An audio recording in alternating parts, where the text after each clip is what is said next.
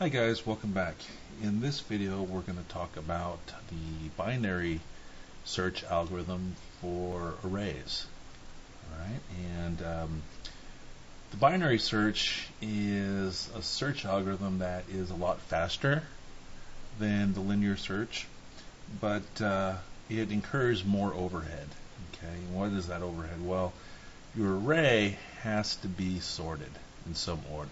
Ascending numeric, descending alphabetic, just some order, right? So remember, the advantage of a linear search is that order doesn't matter. Well, in binary search, order does matter, and you'll see why as we go through this thing. All right.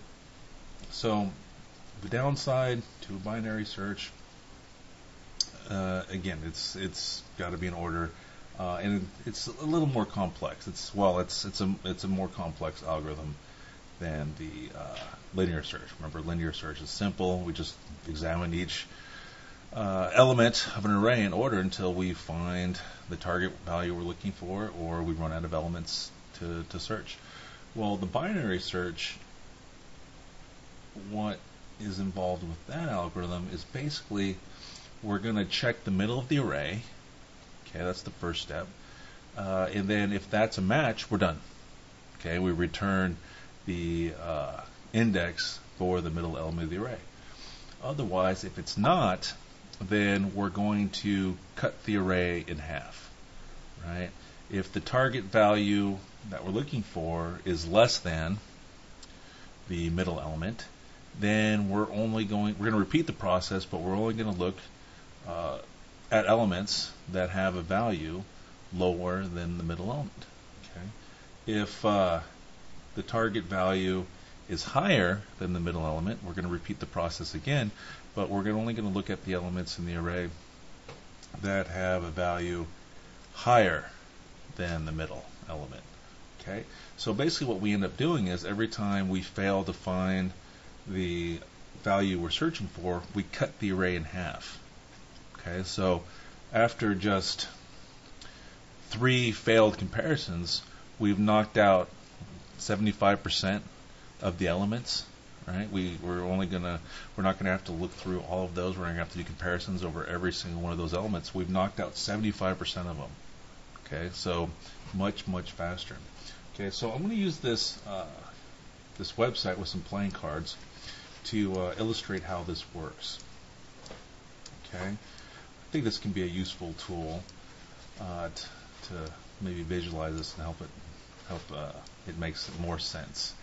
Okay, so let's assume that each one of these cards is an element in our array. Okay, so let's sort these things ascending numeric. Okay, all right.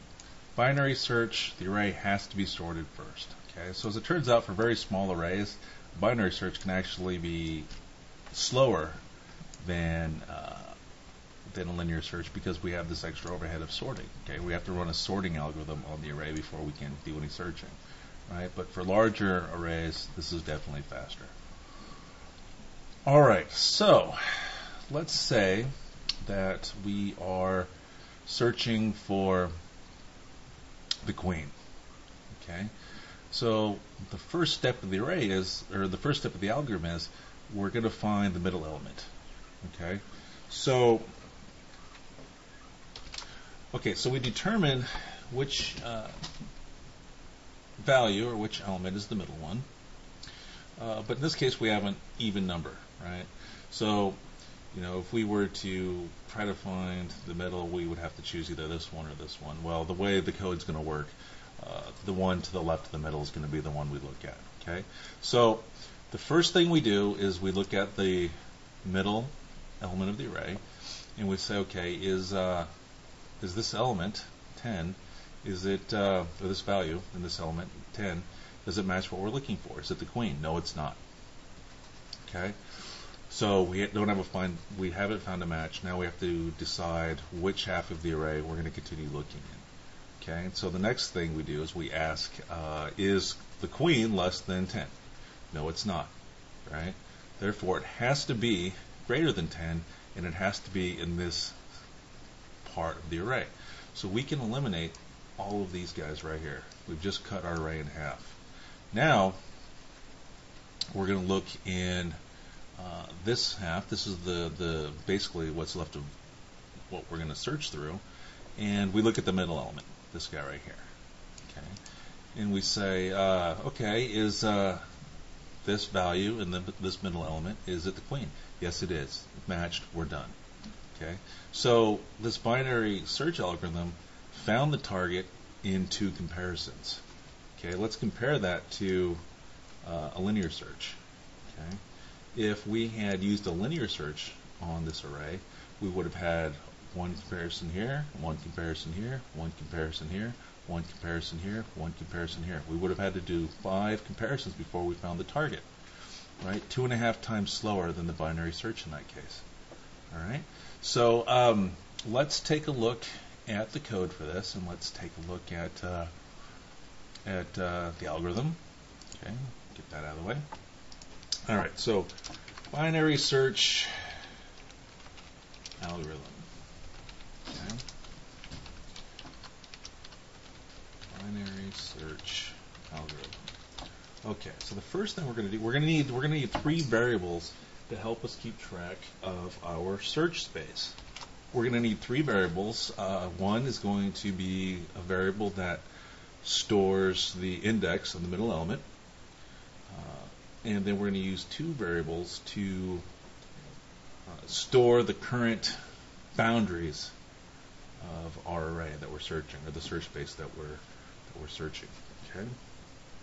So if we go back and look at our card here, right? When we start our array, we have to find the middle value, but we also have to initialize where the end points are, right? We need to know the index of this guy and this guy because we're searching the entire array. Okay. Now, after the first comparison failed, we eliminated these cards, right? But we aren't actually destroying them or cutting the array, resizing the array. All we're doing is changing the boundaries, okay? And those boundaries are going to be stored in in variables, right? So we would have in a variable the last element that we could be searching through, and we'll have in a different variable the first element that we'll be searching through. So in this case, those 2 boundary variables would contain, one of them would contain 0 because our initial search was the whole thing, right? So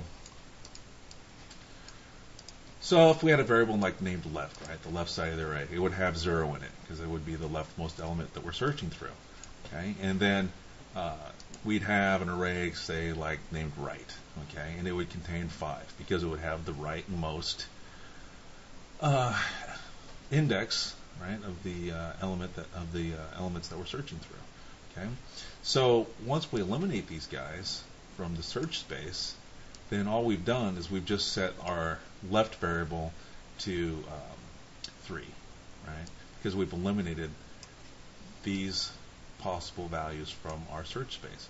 So now we would have a variable left that is set to 3, and then the right side, the right variable would still be set to 5, right? So we're only going to be searching through elements 3 through 5. Okay. So let's see what the code looks like for this. Let's go back. Okay. So the first thing we do is we set the boundary variables to the ends of the array. Right. The left one is going to be equal to 0, and the right variable is going to be equal to n, where n, or n minus 1, where n is the size of the array. Okay. Then we compute the middle index. Okay. Compute the index of the middle element. Okay. And store that in variable middle. Okay. And then the next step, check to see if the value in the middle element is the target. Okay. If it is, we're done, and we return that index. Return the middle index.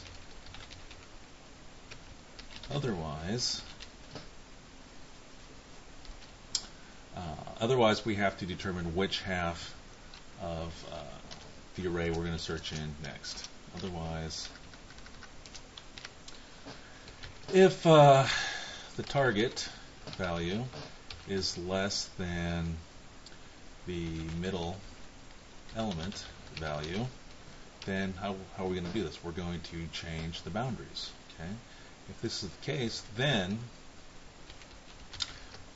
the right variable is set to equal middle minus 1. Okay, that brings our boundaries closer together, right?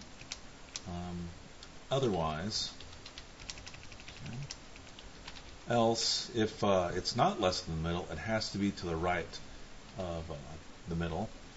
So we're going to move our left boundary in closer. Okay, left equals middle plus 1. Okay. All right.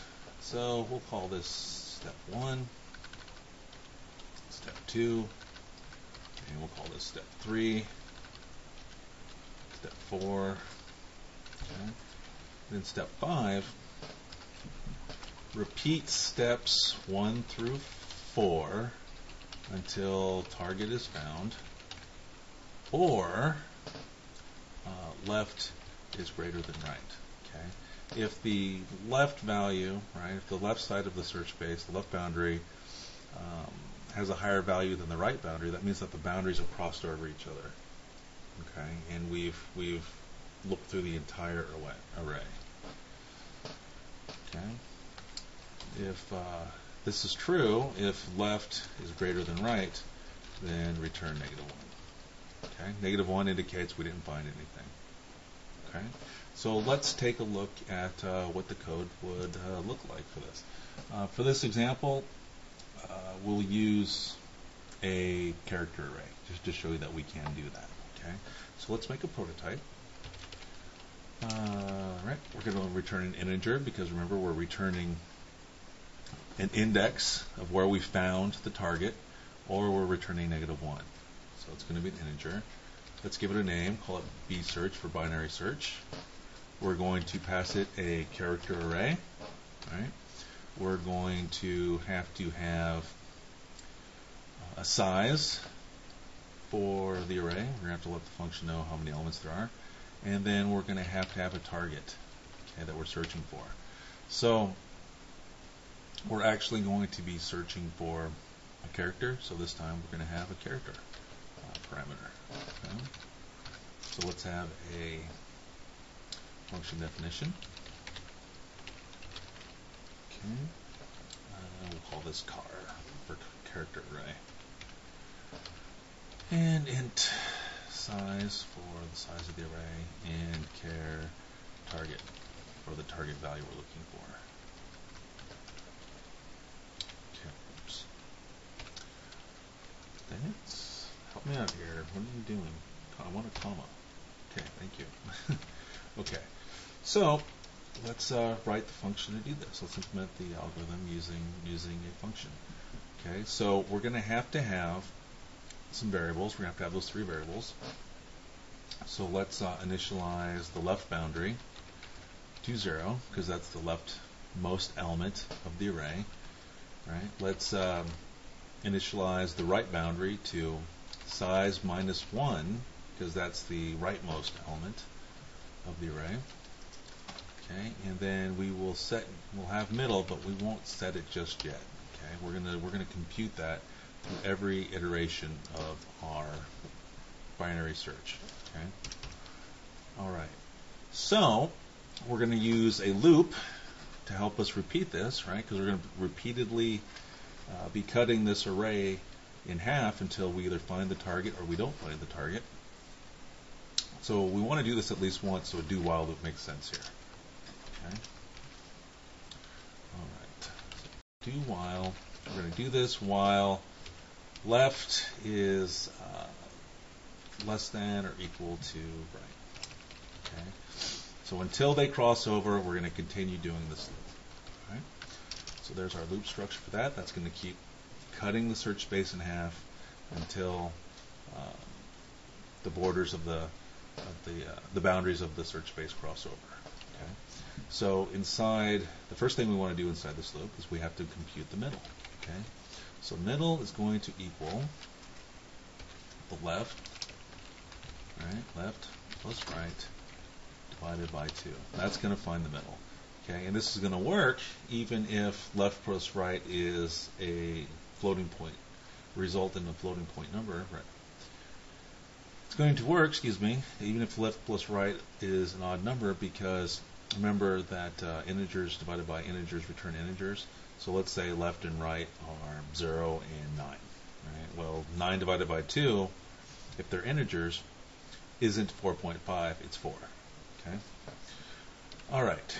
So now we just compare and we check to see if the value stored in the middle element is the target. So if target equals car middle, if this is true, then we're going to return middle. Okay, middle is going to be the index where it's found. Okay, and we'd be done. All right. If that's not true, then we have to see which half of the array we're going to look in. All right. We're going to shrink our search space in half. So we have to determine which half is going to go away. Okay, which one we're going to shrink out of there. Okay. Else if target is less than car middle. Okay. If the target value is less than the value that's in the middle element, then it must be to the left of the middle. Okay. So then what we have to do is we have to move our right boundary. Okay. We have to move it to the left. Okay. So this is going to equal middle minus 1. Okay.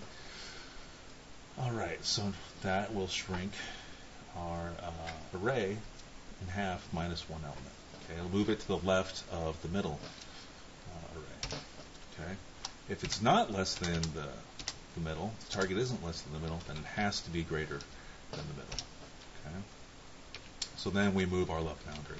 Left equals middle plus 1. Okay, so that's it. Let me put some comments up here. Okay. So let's initialize. Let's define our variables and initialize our boundaries, our boundary variables. Okay. Okay. So inside the do loop, the do while loop, we're going to compute the middle for the first step. Okay. We're going to check the middle element for the target and return the index if it matches. Okay. Otherwise, we decide which half of the array the value could be in. Okay. We do that by comparing the target to the value stored in the middle element. Okay. And so this do while loop repeats this process over and over and over again until the boundaries cross, or we find our target and return it. Okay. All right. So if we go through this entire do while loop, left crosses over right, we get out of it. That means that we haven't found the value we're looking for. Okay. If we get this far, value not found, so return -1. And we're done. Okay. All right, so let's test this thing out. How about we make an array, a character array, and we'll call this just list. It doesn't matter. We'll call it character C. Whatever. Doesn't matter. Okay. And we'll use an initialization list again, but this time it's going to be characters, okay? And it's going to be sorted, right? It has to be sorted before we can use it. J L, okay? And why not Z? Okay. And let's use some constants. Const size equals, there's 6 elements here, okay, equals 6, okay, and we'll have a target constant, and the first time we'll do a search for D, okay, and that should be everything that we need. Let's put size in there. Alright, so let's just compile this thing to see if I made any mistakes so far. No, alright, so far everything compiles, so at least I have no syntax errors.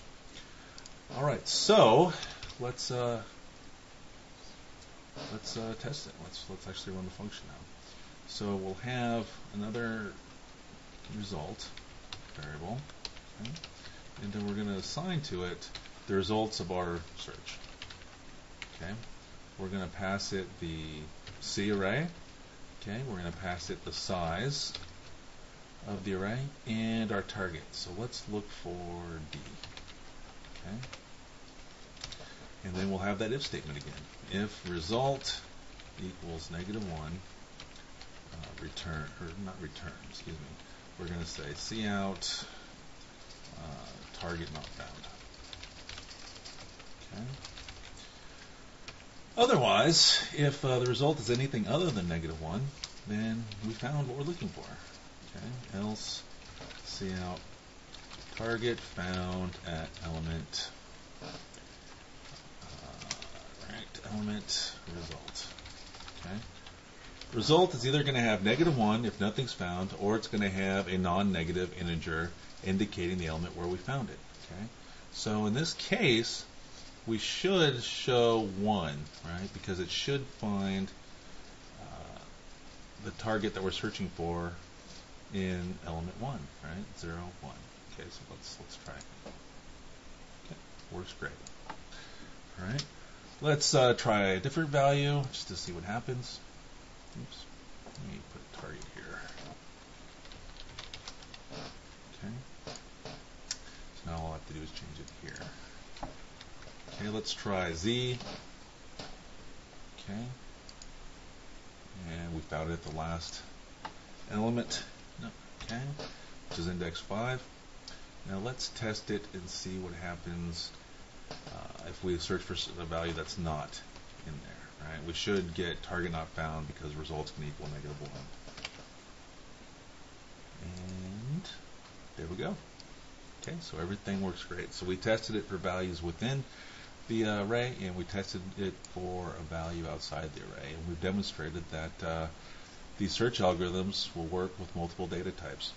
All right, so that covers the binary search algorithm. It's pretty straightforward. So we talked about the advantages and the disadvantages of the binary search algorithm. It's much faster than a linear search, but the array has to be pre-sorted.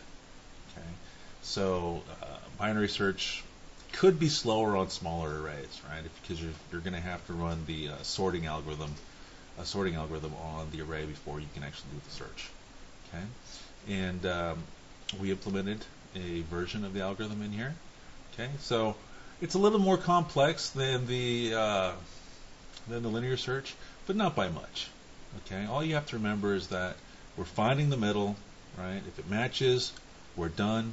If it's not, we're gonna lop off half of the search space. Okay, we're gonna move the boundaries inside these variables closer and closer together. Okay, and we're only searching between the boundaries. Okay, so each time we find the middle. If it matches, we're done. We return that middle index. Otherwise, we see which half of the array the value could be in, and then we shrink our search space as accordingly, right? And if the left boundary crosses over the right boundary, we know we haven't found the value we're searching for. So if we get this far, if the do while loop finishes execution, we haven't found anything, so we return -1. Okay? So I hope that you found this video useful. And as always, if you have any questions, please email me or stop by my office hours. All right? Great. Thanks for watching, and we'll see you next time.